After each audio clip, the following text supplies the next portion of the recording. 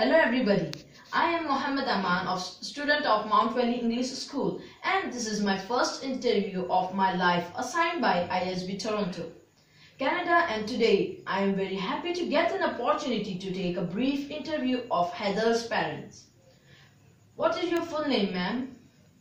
Shafaqat Jahan. What is your husband's name? Sayyid Sajjad Hussain. How many children do you have? 3 children. What changes did you notice in your son after joining ISB courses? हाँ, जब से ISB course join किया है हैदर में बहुत सारे changes मैंने देखी हूँ और उसके अंदर एक कॉन्फिडेंस जागा और वो है तो आजकल बात भी अच्छे से इंग्लिश में स्पीकिंग वगैरह बहुत अच्छी करता है।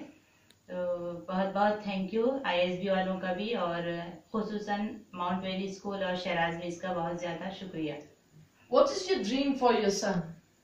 मेरा लड़का इंजीनियर बनना चाहता और उसको एक अच्छा इंजीनियर मैं देखना चाहती हूँ। उसका ख्वाब भी यही है, इंशाल्लाह वो बनकर दिखाएगा। Inshallah.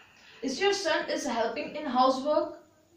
हाँ, मेरी मदद भी करता है एज अ मदर, मतलब मम्मी की हेल्प करता है सिस्टरों के मुकाबले में बहुत ज़्यादा। वो मुझे लाइक भी करता है और अच्छे से मेरे काम में भी हेल्प करता है।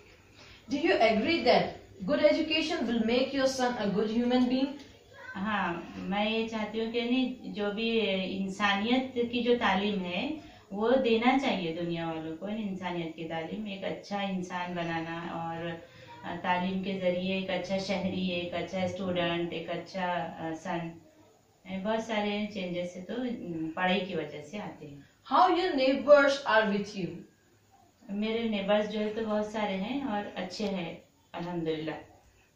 Did you exchange foods or gifts with your neighbors? हाँ, अक्सर हम लोग देते हैं, एक दूसरे को शेयर करते हैं, लेन देन वगैरह। Give your message to ISB Toronto.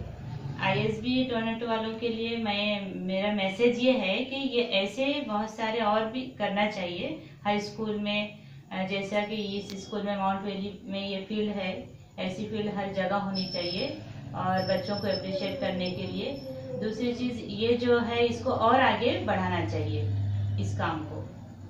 Thank you, ma'am, for your giving time. Thank you very much.